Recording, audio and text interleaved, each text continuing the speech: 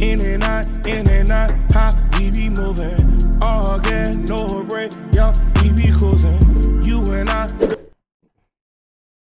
The Attitude Era may have been in the rear view, but Vince McMahon and co. was still peddling a product that frequently bordered on the insensitive, offensive, and downright nasty. It may have been a time for transition, but WWE still knew, or thought they knew, what would pique viewers' curiosity and get people talking, whether the reaction was positive or negative. Storylines centered around sex, violence, race, and a host of other hot-button topics were fairly common and are rarely remembered fondly today. I'm in the mood to feel bad about my childhood, so let's reminisce before the WWE Network on Peacock scrubs all the footage from existence. I'm Adam Pacitti from Cultaholic Wrestling, and these are the 10 most controversial WWE Ruthless Aggression storylines. Join us. Number 10, JBL at the border. Injuries to Big Show and Kurt Angle and the departure of Brock Lesnar. Let me tell you what a great villain JBL was, bro. Lesnar meant that WWE champion Eddie Guerrero didn't have any top-line heels to work with following WrestleMania 20. So WWE decided to create a new one, transforming Bradshaw into JBL. The Texan needed heat and needed it quickly, so he and WWE went the cheap route just a couple of weeks into the character's life. On the April 8th, 2004 edition of SmackDown, JBL was shown at the Mexican border chasing off supposedly illegal immigrants who were trying to cross over. Now, it wasn't actually the US-Mexico border, but rather a ranch that belonged to Bradshaw's family friend, but the segment was still shocking. JBL continued to rail against Mexican people in his promos after, too, in a bid to goad Latino heat. An unapologetic heel who was willing to try anything possible to draw interest and make sure the character worked, JBL continued to up the ante and caught controversy in the weeks that followed, goose-stepping at a German live event and causing Eddie's mother to have a heart attack in an El Paso house show. You can't say these stunts and storylines didn't work, because JBL soon became a long-reigning WWE champion, but they certainly weren't in good taste. Number 9, the Filthy Animal. Man, that motherfucker, bro, listen. I never, when JBL stepped up and became like a main event person, I was like, I never looked at him like this. But I was like, damn, that motherfucker good, bro. And I know we looked at the finishers. Bro, the clothesline from hell is a top tier 5-star finisher. I don't give a fuck how it looked on the YouTube videos.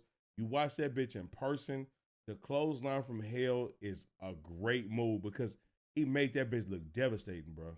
When you're trying to establish your next big star babyface of the company, it's probably not advisable to write them into a storyline where they're accused of sexual harassment. Just a heads up for any would-be wrestling promoters or writers out there. That's the fate that befell Batista in late 2005 when he was put into a short-term feud with Eminem, who were defending their tag team titles against The Animal and Rey Mysterio. In an attempt to dissuade Big Dave from destroying her team, Melina seduced and then supposedly slept with the World Heavyweight Champion. Far from being dissuaded, Batista thanked Melina for the warm-up and pledged to destroy Mercury and Nitro later, which he did. Things took a turn though when Melina held a press conference after the fact, claiming that Batista had actually harassed her, which forced a similar press conference from him, professing his innocence. It was all very icky, especially when Melina and Batista were being spoken of as a couple behind the scenes, despite the fact that she was publicly in a relationship with Nitro. In the end, the storyline was all a setup for Batista's feud with Mark Henry, who was enlisted as Melina's personal protection. To make matters worse, that feud never actually ended up happening because old Drax the Destroyer got injured before they could make it to the ring.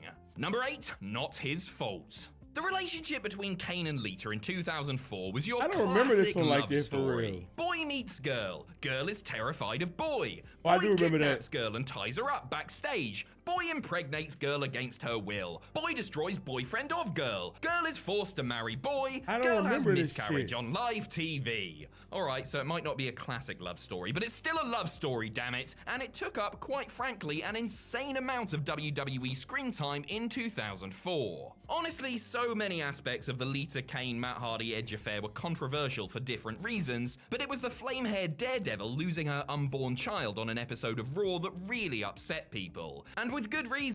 Oh my God, he's not seeing heaven! Look at Kane, bro.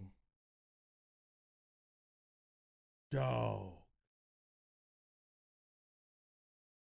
Since that's the sort of real-life tragedy that many have experience with and probably don't want to be reminded of when they're tuning into a wrestling show. WWE should have known better too, having previously attracted condemnation for a similar storyline with Terry Runnels several years earlier, during the Vince Russo Attitude Era peak. The saga didn't do anybody besides Gene Snitsky any favors, and it just felt like WWE trying to be edgy for the sake of it. Number 7, Tim White's lunchtime suicides. When Tim White injured his shoulder inside Hell in a Cell at Judgment Day 2002, forcing him to retire from active duty, WWE decided to make the best of a bad situation. And by best, I of course mean introducing him as an on-screen character over 3 years later in a series of pointless, reprehensible skits. White resurfaced at Armageddon 2005, being interviewed by Josh Matthews at his bar, The Friendly Tap, which incidentally was the one the APA would always destroy in their televised barroom brawls. I remember them. Timmy was portrayed as a bitter alcoholic who blamed the Hell in a Cell for ruining his life. He then took a shotgun out and, off camera, supposedly shot himself to death. Not only did some think making a wrestling angle out of suicide to be in poor taste, but this was coming just a little over 1 month after the tragic death of the beloved Eddie Guerrero, who was very much in the hearts and minds of fans at the time. WWE revealed a few weeks later that White had actually shot himself in the foot, but then proceeded to air several other similar scenes, like the worst version of Harold and Maude you've ever seen. The lunchtime suicides became a weekly WWE.com feature, ending when the former official blasted Matthews away. Well, at least it had a happy ending, I suppose. Number 6, Muhammad Hassan, 7... Wait, what the fuck you mean, blasted Matthews away? What happened?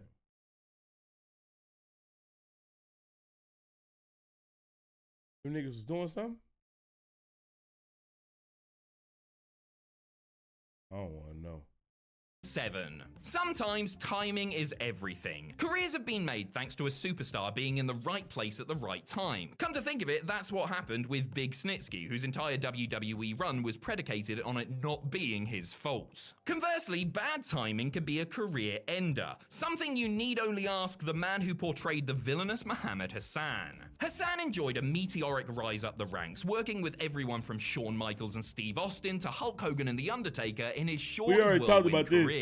Regrettably, just months into his tenure, Hassan was written out of storylines at the behest of the UPN network because of an angle that took place on SmackDown. In it, Hassan's masked henchman attacked Taker and attempted to garrote him with piano wire before carrying off Muhammad's manager Daivari martyr style. It would have been controversial anyway, but it happened to air on the same day of the 7/7 London bombings, a terroristic act that shocked the world. The angle was edited out of the European version of the show and came with a warning for US viewers. WWE went ahead with the storyline without Hassan appearing on television, but sent the character to his end at the Great American Bash pay-per-view. Once pegged as a future world champion, they had him beat him at the Great American Bash. Like, bro, the amount of shit that Americans do to try to like peel on the heartstrings of patrioticness, I guess for lack of better words, like is nuts. They had him beat a terrorist wrestler at the Great American Bash so they can get a pop from the crowd. Fucking nuts. The controversy brought a premature end to Mark Capani's time in the business. Number 5, shagged to death. Late 2002 SmackDown is thought by many to be a golden age for the brand due to the prevalence of the so-called SmackDown 6, as well as the pushes of young up-and-comers like John Cena and Brock Lesnar, supposedly masterminded by head writer Paul Heyman. Next to the sports entertainment silliness of Raw, SmackDown was seen as the proper wrestling show. Well, most of the time anyway. Because around the same time that all that good stuff was happening, one of the main storylines on the show was the affair between and subsequent marriage of Dawn Marie and Tori Wilson's father, Al. Thank you for the former gang. ECW manager became engaged to the naive Al, who looked like he didn't even know what day of the week it was, then tried to bribe Tori Wilson by saying that she would break it off if Tori came to her hotel one night for a little bit of HLA. Tori did, as seen at Armageddon 2002, but the engagement remained on, and Dawn and Al eventually married in a balmy televised ceremony. That ain't Dawn. Sadly, What? I know her. Al and Dawn's marriage came to a premature end as the old man passed away from a heart attack during the honeymoon, having been, quite literally, shagged to death. Number 4, the death of Vince McMahon. Oh goody, more death. Well, I'm sure we'd all like. Wait a minute, he ain't died for real, did he now?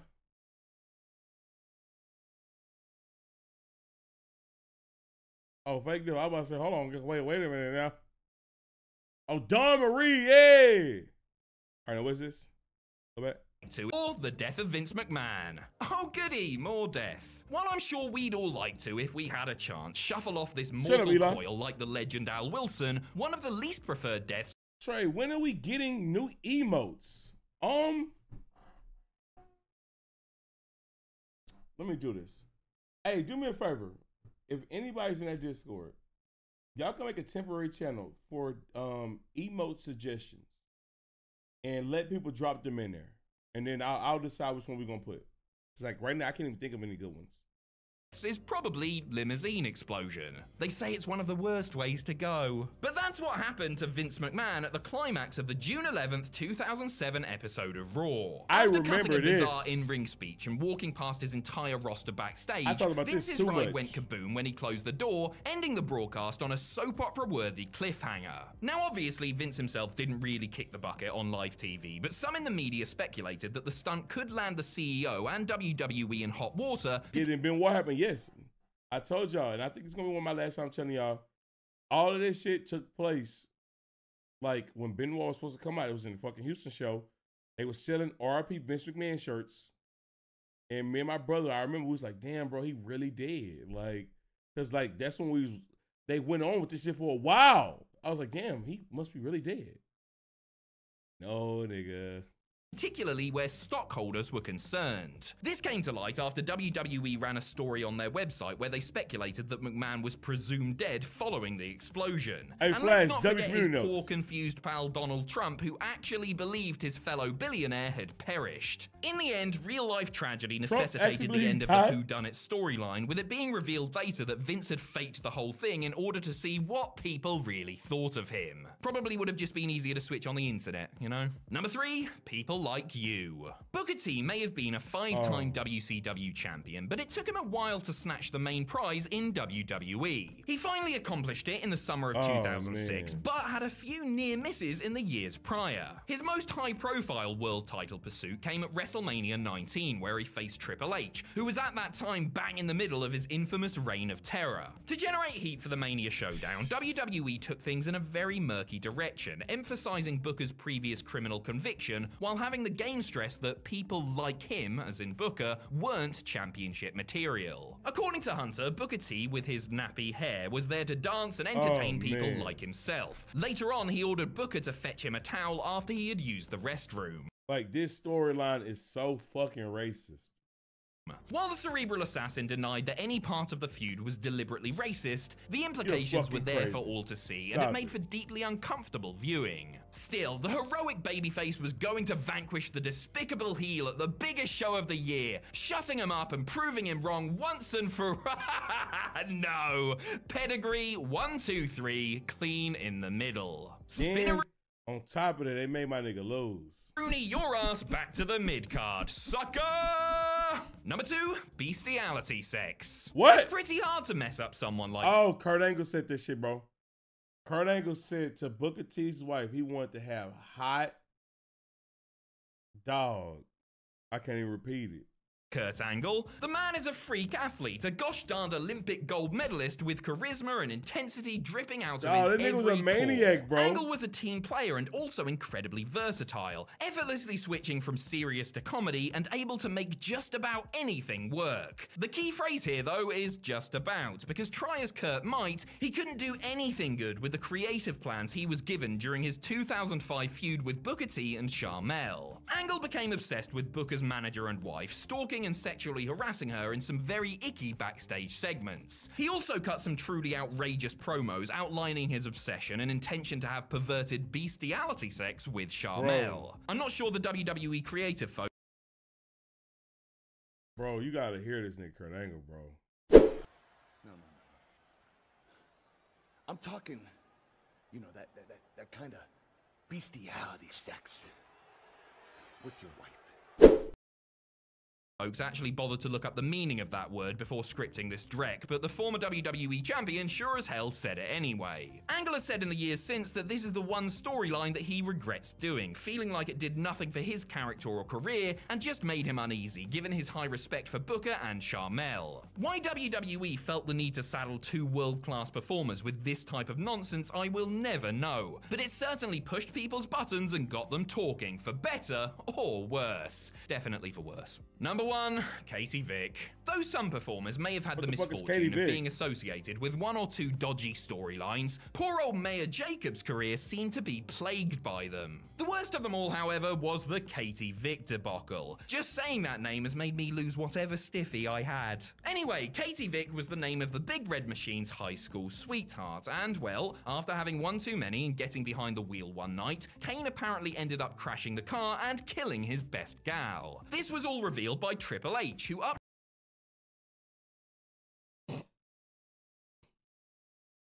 Goddamn, wrestling used to be good.